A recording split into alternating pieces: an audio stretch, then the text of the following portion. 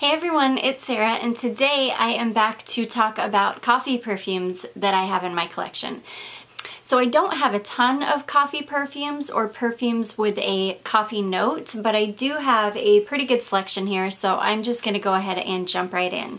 So the first fragrance that I have to talk about is actually in a solid form because I ordered it in a solid form first because they're much less expensive that way, to see if I actually liked the fragrance before I bought an entire bottle of it. And that is Cardamom Coffee from Lush. So you can get these in these little pots and they're quite reasonable. I got this one and another one. Oh gosh, and this is so good. It smells, you have to like cardamom because it's got a very heavy cardamom note in it, but it's got this beautiful, smooth, sweet coffee note in the background. It's like a milky coffee with cardamom creamer, kind of. Oh, it is so good. I love this. So this is cardamom, rose oil, olive leaf, absolute, and oud oil. And it's stunning. I love it so much. So it doesn't even have a coffee note in it really, but it's called Cardamom Coffee and it smells exactly like coffee. So yeah. So I guess, but it's lovely. I really enjoy this fragrance. And I will definitely be ordering a bottle of that in the spray form. Okay, the next perfume that I have to talk about is Private Show by Britney Spears. So I've seen this in quite a few coffee lists, so yeah, this stuff is definitely not new.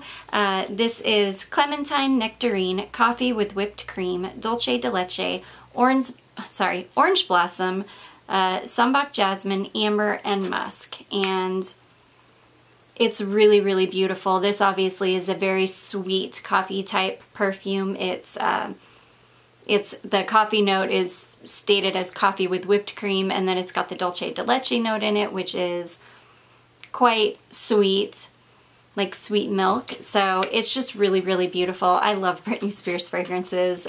They're so like indulgent and just make you feel, I don't know, so good. So I love this one. Okay, the next one I have to talk about, I just have a little tiny baby here, and this is from an indie house called Kyse Perfumes. And I don't know if you'll be able to see this, but it is called Fumee Vanille. There we go, Fumee Vanille. And this is gorgeous. Oh, I just noticed it's getting dark outside. Oh gosh, I love this so much. So Fumee Vanille is vanilla, coffee, and oak moss. 3 notes, and it's so good. Oh, I love it so much. This is, again, like I'm going to just dab a little bit on. This is a sweet, oh goodness. The coffee in this one is much more of like a black coffee note though. And it's mixed with like a not overly sweet vanilla. And then the oak moss just gives it something really beautiful. But yeah, this is more of a, it's a very slightly sweet, like black coffee type notes with like vanilla extract type vanilla, so it's not overly sweet. You really get the true scent of vanilla and coffee. It's gorgeous. I love this one. This is another one that I would love to have a full bottle of. So, okay. The next one I have to talk about is an Atlier cologne, and this is called Café Tuberosa. Oh gosh, this reminds me so much of Nest's Cocoa Woods. They're very similar to my nose. This is just really pretty. So Café Tuberosa is Calabrian bergamot, Sicilian mandarin, Guatemalan cardamom, rose oil, Indian tuberose, coffee, Madagascar vanilla, and cacao pod. And this is stunning. This is very well blended, so none of the notes overpower the other. The coffee isn't too strong, the tuberose isn't too strong. It's really, really beautiful. It's just a beautiful mixture of those two main notes, and everything else is kind of supporting.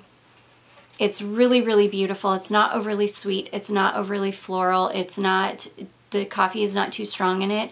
It's just a really beautiful coffee perfume. That's a floral coffee though, which is a little bit different.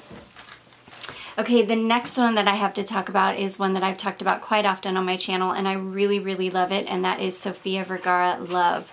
So, this is sweet, sweet, sweet stuff. This is mandarin passion fruit, green apple, orange blossom, Colombian coffee blossom, purple orchid, orris root, magnolia, ambrette seed, amberwood, praline, and vanilla. And it's stunning.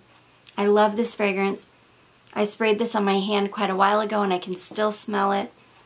It's just really good, and this is just a really, really nice celebrity fragrance. I love this one. I've talked about it a ton, so I'm not going to spend too much time on it, but this is a really good coffee one. Okay, the next one that I have to talk about is the infamous Black Opium. So I did resell my Black Opium Nuit Blanche because I knew I would not get any use out of it. I do, however, still have a decant of the regular Black Opium, which I actually prefer anyways. So this is, what can I say? It's, everybody loves Black Opium. It's a very hyped up fragrance. It is very, very nice. It's really a beautiful perfume. It just, for me, it's got longevity issues. But this is pink pepper, orange blossom, jasmine, vanilla, coffee, patchouli, and cedar. I don't get a ton of the coffee in it, but it does bring a depth to this perfume. But this is a very sweet, just really nice perfume with a little bit of a coffee note to it. That would be like a beginner coffee perfume. In my opinion, it would be great for a beginner, somebody that doesn't have any coffee perfumes in their collection, that would just kind of like to get started in, you know, with a coffee fragrance. So the next and last one that I have to talk about is from Ganache Perfumes, and it is called Cafe Lush. So to my nose, this is the most beautiful, authentic black coffee with like a little bit of nuttiness or something in there perfume. This is wonderful for layering.